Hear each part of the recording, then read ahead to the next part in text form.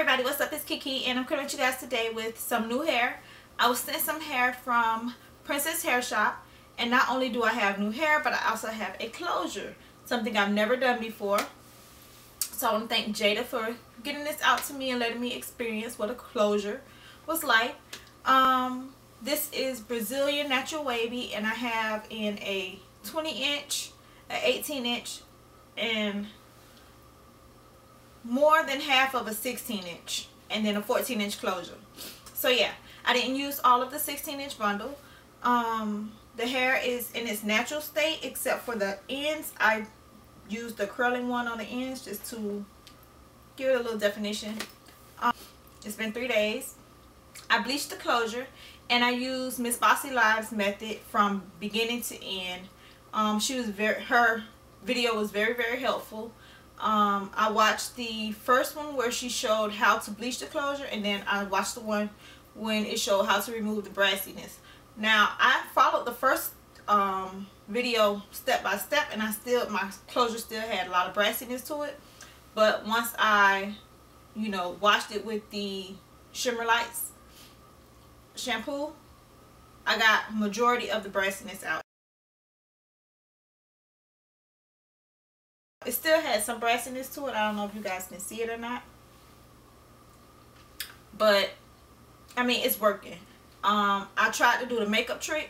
My makeup, I guess what I have is too red because I have red undertones, so it made it look brassy again, so I had to wash it. I've washed this closure probably 20 something times, to tell you the truth. Yeah, probably more than that. So and I didn't get any shedding from the closure at all, so I thought that was good. This is my first time ever experiment with a closure or anything. I've never done anything to a closure before, so and all in all, the finished results, I think I did a damn good job. The bleaching, I did great in my opinion, because it only stayed on the knots. It didn't spread up into the roots of the hair, so I was like, hey, I did that. Couldn't tell me nothing. Even though it was brassy as hell, you couldn't tell me nothing. I did that. Okay, she did that. I sewed it onto the dome cap. I was scared of the closure at first. I was like, I'm just gonna make a U part, and then later on down the line I'll do a closure. But as I got to the top, I was like, let me just put it on and see how it look. So I sewed the closure down on the dome cap. Once I got up far enough with the wefts, and I sewed it down, and it was looking nice. Once I tried it on, I was like, okay, this might actually work. So I finished up the space with the 16-inch, and then tried it on. I was like, I think I did a damn good job. Now I was gonna put a fabric underneath the closure, but the fabric I had didn't match my skin tone, so it was still looking off. It was either looking too light, too red, too something, just not my skin tone. So I just put it on the cap as is. Now it's on the dome cap, so it's dark. It's a black cap, but I think it looks good to me. Y'all let me know what y'all think. I think it looks good to me. I wanted a deep side bang. Y'all know I'm still trying to get that Malika Hague and Megan Good old look, her old look. So I don't know, I'm liking it. So far I'm liking it. I wore it out when it was 2 nights ago, or not, yeah, 2 nights ago I wore it out, and I was like, okay, because I was like, I don't know if I'm ready to wear it out. And then after I wore it out, I was like, I don't know if I can wear this dressed down like on a regular everyday, but it's working. I actually like it a lot. So I'm not saying I'm gonna be all the way team closure, but I'm closures right now. So okay, that's enough of the closure. Now the hair is very pretty. I love the texture of the hair. It is a different texture from the Brazilian hair that I've tried.